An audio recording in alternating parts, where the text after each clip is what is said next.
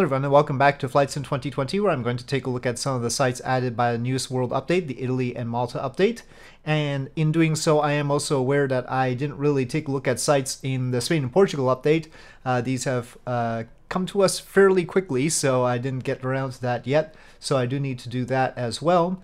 But we'll start off with the west coast of Italy and work our way around, and maybe I'll do a whole European tour here. But we are flying the Caproni Vizzola C22 Ventura, and it is available. It is a payware plane, but it's available for only $5 right now, so quite a steal, as you'll see.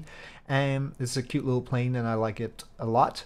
And we are going to be flying from LIRJ over here, which seems to be a handcrafted airport with a little star there. And we're going to take a look at some of the sites that a lot of the sites I will not be able to pronounce. Forte, Falcone, I'm probably, yeah. Anyway, we are going to, there's this Fortezza, Michelangelo, and then, yeah. And then Rome, lots of sites in Rome. Unfortunately, LIRF, which is Da Vinci Airport, or Fiumicino, is not a handcrafted airport, and that's a shame. There is Torre Astura here, which I assume it's a lighthouse. I mean, it's like in lighthouse position, but we'll see. And then there's a royal palace there. And so we'll be landing in Naples, which is apparently a photogrammetry city here. So we'll see, and we'll swing by Mount Vesuvius around here. So that is the plan, and we'll see how it goes. Hopefully I have enough fuel. Of course, I'll be flying low, so I'm not going to get optimal fuel efficiency, so that's the problem. But, yep, here we go. Okay, so here we are in the cockpit with our two 1 kilonewton engines.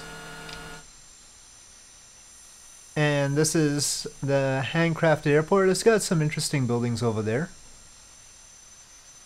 Almost makes me want a taxi over there to take a look, but I'll just we'll stay in the exterior view so we can take a look at them.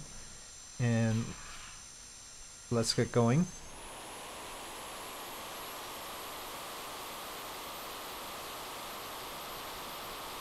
Sort of a little tadpole, this plane.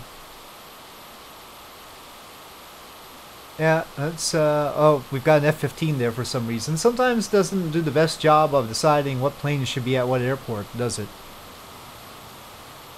Alright. It's all looking very good already, and we aren't even in the special scenery except for the airport. There's some nice ships there. So we basically have to turn around, which will give us another view of the airport. This plane is quite aerobatic, so it can take a fair number of G's and do fancy maneuvers too. The way the air intakes are sort of cut into the body is very interesting. So, what do we have with this Forte Falcone?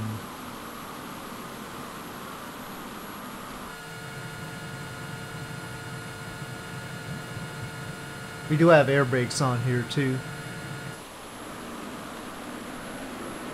But it's basically sort of splitting the flap.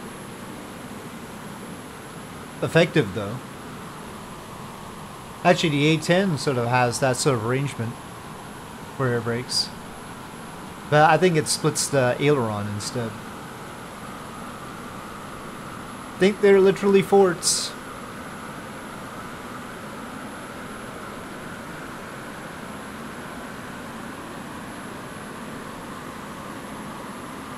I don't know if that's rendering properly, I don't know.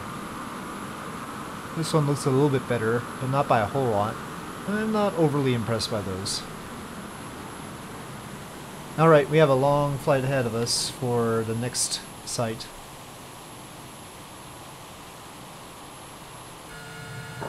The air brake actually increases lift because of the flap aspect of it, so I have to compensate here.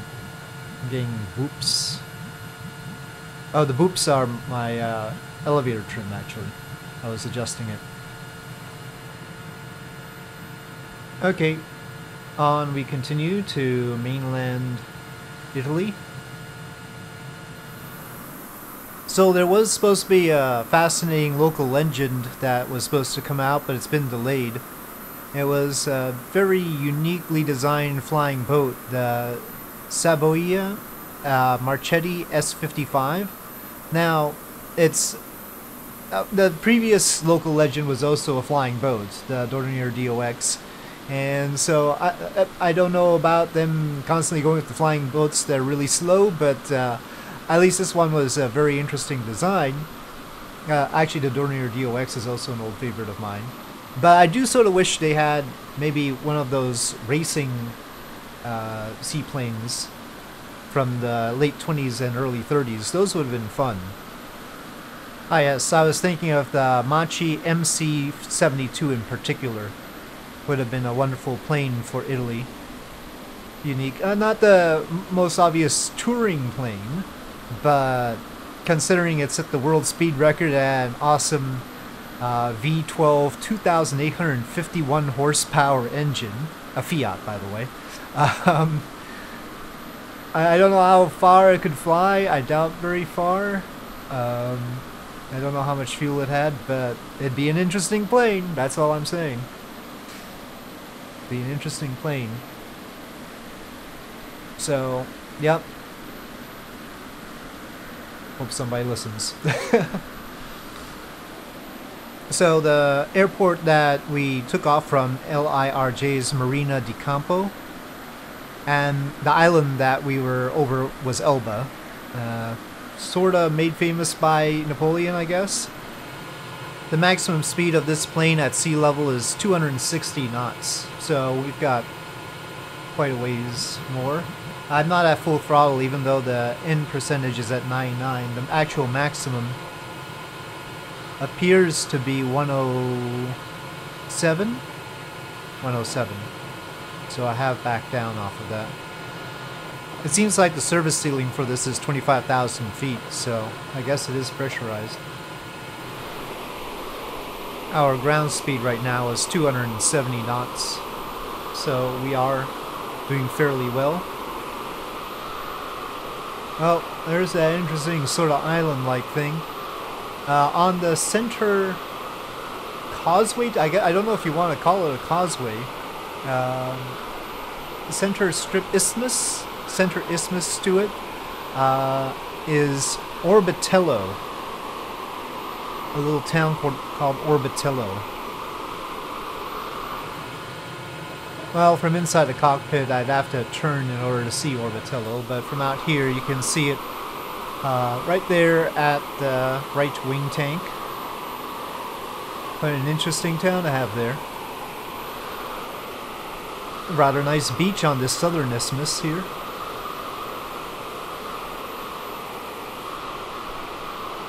Heck,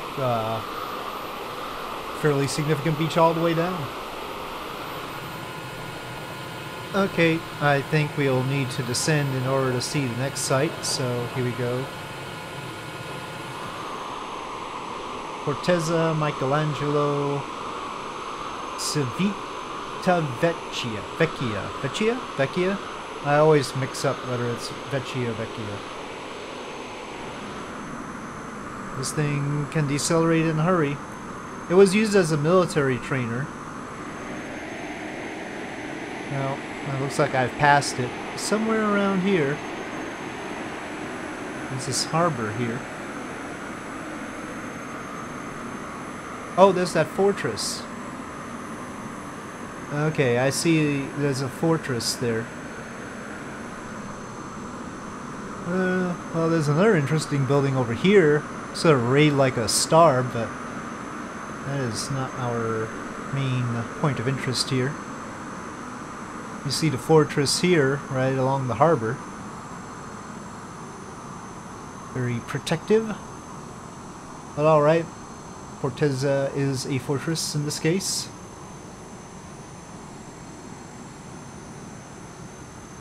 Alright, in with the air brakes, up with the throttle. I'm sure there are things beeping in the cockpit.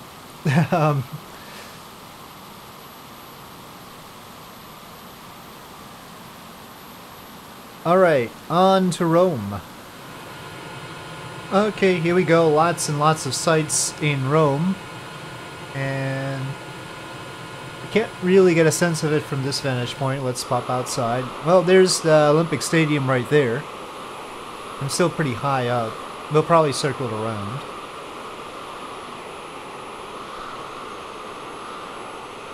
I've plotted a few of the sites, but there are a lot of them, so we'll just have to fly around to see all of them. National Museum, huh? There's gotta be a lot of that going around in Rome.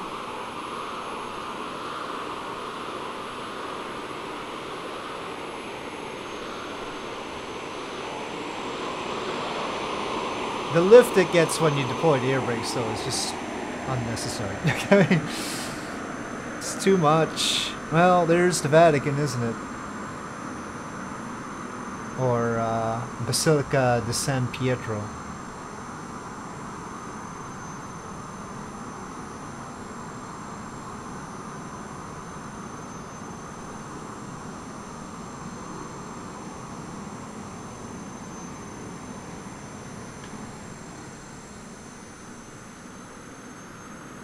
Okay.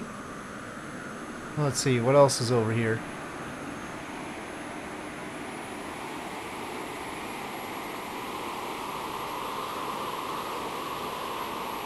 Oh, it's an interesting bridge? Railroad bridge, it looks like.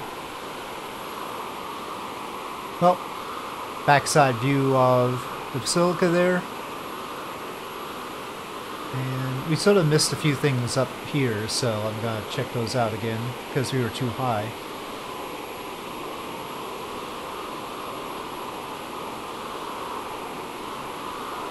Oh, there's something in the mountains there. Or hills. Olympic Stadium, right? Yep. And the National Museum is... I'm not clear exactly what the location is of that. Oh, I think it's this interesting shaped building over here. Right at our nose. Maybe not. I don't know. That must be something, right? Or then there's this round thing underneath us there. I don't know what that is. Another stadium. Okay. Too many interesting buildings in Rome, let's face it.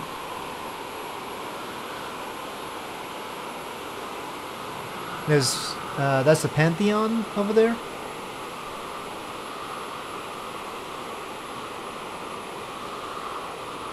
Oh, that circular one is the Pantheon. And then the one to our left is the monument to Victor Emmanuel. So, Pantheon is right there. Gosh, there's too many things. There's these buildings here. That thing... I don't even know what that is.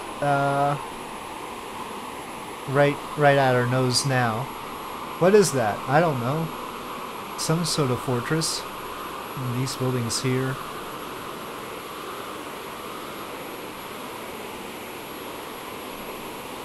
Well, looking good. So yeah, Pantheon is that circular one. And then there's the monument to Victor Emmanuel II.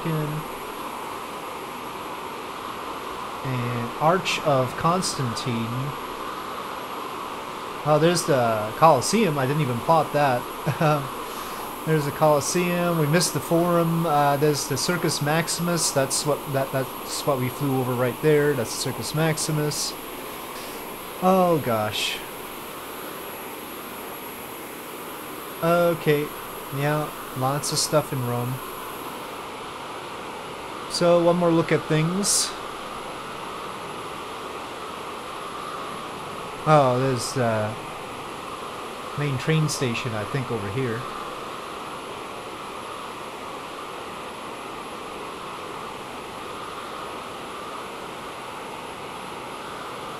Roma Termini.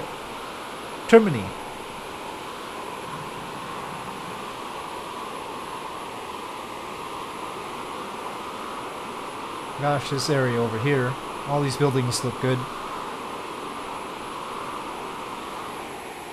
There's the Colosseum again. Very nice.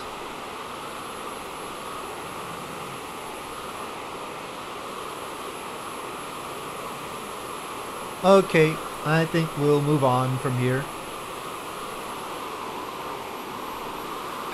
Lots of like Colosseum pretenders over there. So next up is Torre Astura, which I have no idea what that is, but we're going to find out. Gotta say, Rome definitely blends in rather well. I mean, it's like, it's not as filled with tall buildings as some other places, I guess. I didn't notice many tall buildings, skyscrapers. I guess it would sort of break the feel of the place. Okay, I think our intended site is right there at that point. Here we go again. It looks like some sort of fortress thing.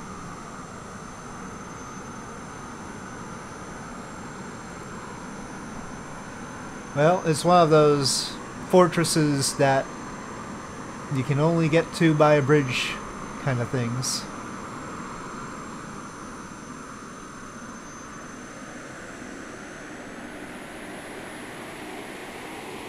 There it is. Well, I mean, good choice, obviously. If you're looking for a fortress, it seems like a good choice to me. Alright, so that was that one. Well, I'm pleased that it wasn't a lighthouse. I have enough lighthouses. I've seen plenty of lighthouses already. I'm sure there are stunning lighthouses that I have not seen, but... Okay, so next up is the outskirts of Naples with that royal palace there. Caserta Royal Palace, and then we'll be going into Naples. So we can probably ascend a little bit as we cruise along for a while. And we see the mountains over to our left there.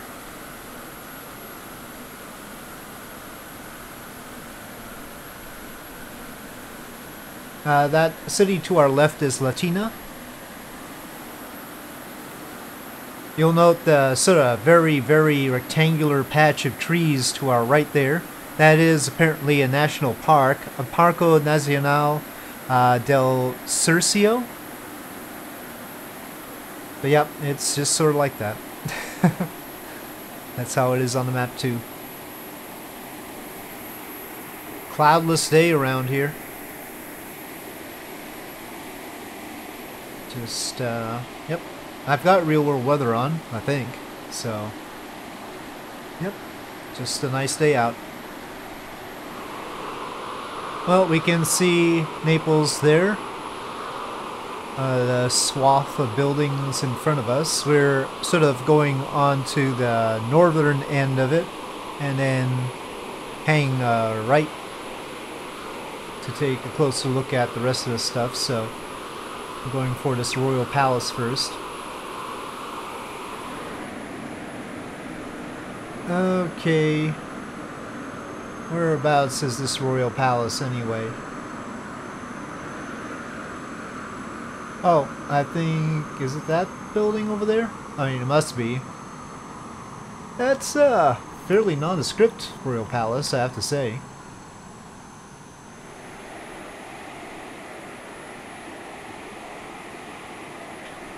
I don't know what the story is behind it, but if you told me it was a prison or something like the Pentagon, I wouldn't be surprised. The gardens up front are really nice, but boy, it looks more like an institution than anything else.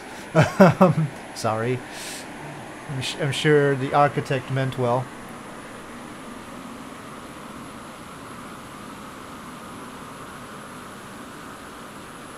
But yeah, interesting designs in the gardens up front.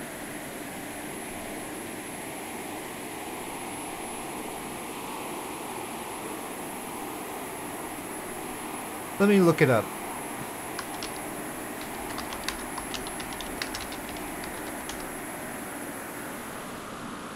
Largest palace erected in Europe during the 18th century.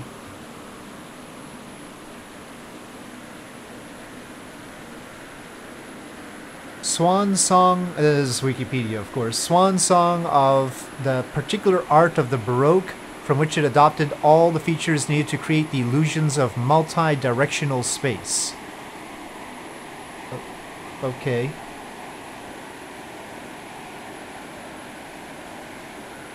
In terms of volume, the Royal Palace is the largest royal residence in the world.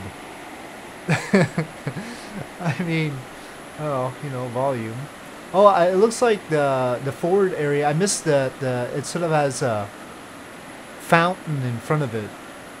Maybe we should go back and take a closer look. It's got a whole path in front of it. It's not just that one building. Alright, alright. Well, since it's so famous and everything, let's take a look. Maybe I didn't give it a good chance. 1,200 rooms. It seems like it has a dedicated aqueduct for water displays like Versailles. It's sort of based on Versailles. Yeah, I didn't really notice the aqueduct behind it there. So we've got the garden up front, the humongous building, if it's 1,200 rooms, and then this garden here, but also the aqueduct here.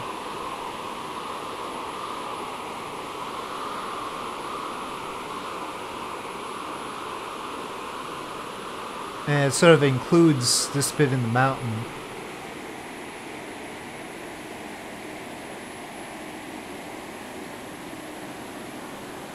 Okay, anyway, I think we've gotten our fill of that.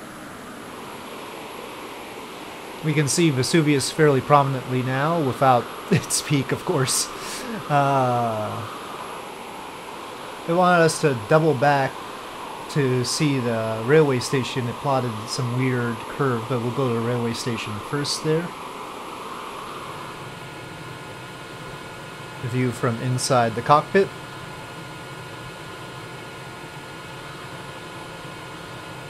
It's a rail yard right there.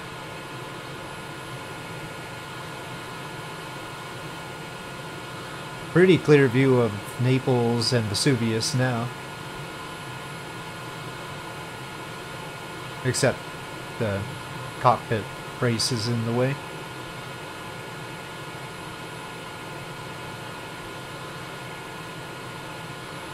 Oh, I think I see the railway station. It's that thing right there. Very swooping. Fancy sort of station. Alright, let's see from outside. Is Vesuvius the front thing or the one behind it? No, the one behind it is looking even better. Well, we'll see. Maybe it's the one behind it. No, it is the one in front. Okay. So that is the Napoli-Afrigola railway station.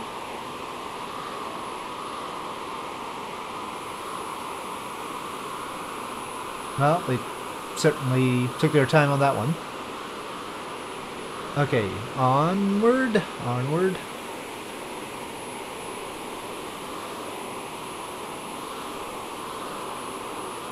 You see the airport we will eventually be landing at. Oh, let's take a look at these buildings over here first.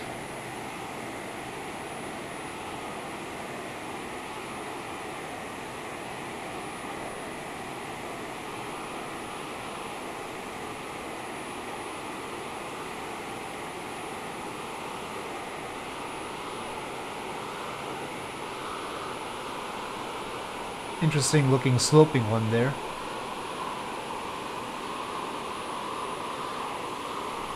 And very nice port. Only all the port facilities in the world that they have look like this. There's some lackluster ports around.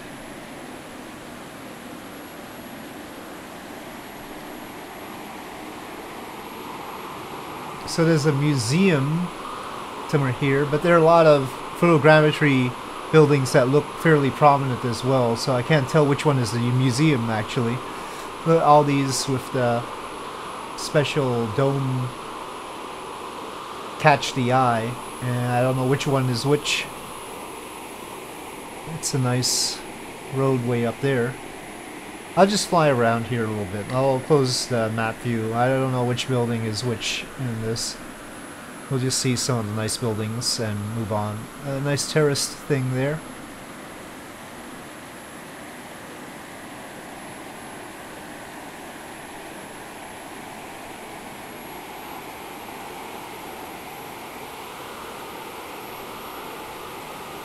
Oh, that looks like something important over here.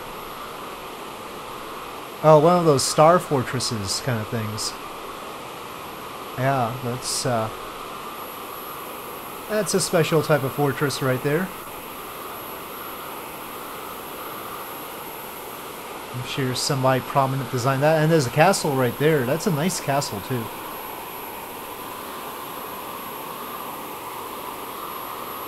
Very nice castle.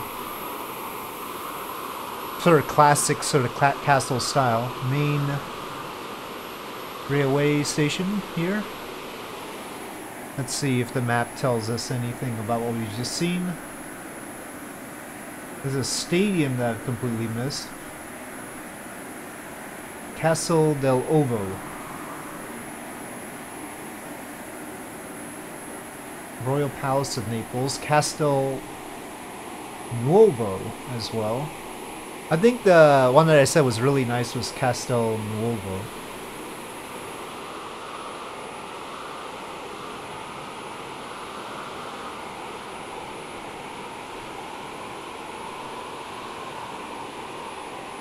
So, yeah, it was Castel Nuovo that I said was a really nice one, but then out here somewhere, no, I don't know where that is. Okay, that's that point. And then there's this basilica over here. And then Castel dell'Ovo is this one out here on the harbor, right on the edge here. Sort of like Pier 39. Right under our right wing there. Okay. And where's the Basilica of San Francesco, actually. San Francesco now under us there. And then Castel Sant'Elmo is the star-shaped one. Yeah.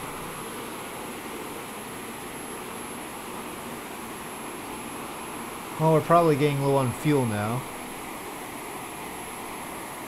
So we'll try and fly over Vesuvius and then land. The hexagonal star shape was from the 16th century for that castle, designed by Pedro Luis Escriva from Valencia. And apparently it got fierce criticism at the time, and he had to defend it. Go figure. I think they can do more work on Vesuvius. They've got the very top of the peak, but I mean, what about the rest of this? I mean, I appreciate this part. I mean, that's nice, but I think more could be done merging it with the rest of the landscape. And there's sort of a very definite line here. I'm not sure it's supposed to be like that. Okay, alright, time to land now. Definitely so. If we take a look at our fuel, you can see, as usual, I'm really close to zero there. It's the rightmost of those bar indicators. Okay, well, we can see the runway pretty prominently in front of us. Everything seems to be looking good. I'm whooping the elevator trim. There we go. There's the landing gear. Okay, coming in a bit steeply here. I'll probably use some more air brakes. Because of the way the air brakes uses the flaps, though, it's a little bit hard to handle sometimes when trying to use them on approach. I guess too much lift. I use that. Okay, and down. It's a really low set aircraft. I saw sort of a landscape weirdness over to the right there for a sec. Can't see hardly anything of the runway in front of you when it's so low. Hold on, let me see. I thought, yeah, there's sort of a landscape issue over here to the right. That's a little bit rough. But okay, let's continue. Oh, it looks like we've got the photogrammetry over here. Anyway, that has been our tour of Midwest Coast Italy, and perhaps I will continue further flights around Europe and, well, with the rest of Italy. I want to hit all the nice sites that we have now that they've added. They took so much time and effort to add these sites, we might as well enjoy them. Vesuvius very prominent in the background there, isn't it? So anyway, as I taxi along, and let's try and ignore the up-close photogrammetry. It's never great up close. But with that, I'll say thank you for watching. I hope you enjoyed this video. If you did, please do press like. If you have any comments or suggestions, please leave them in the comment section below. And I'll see you next time.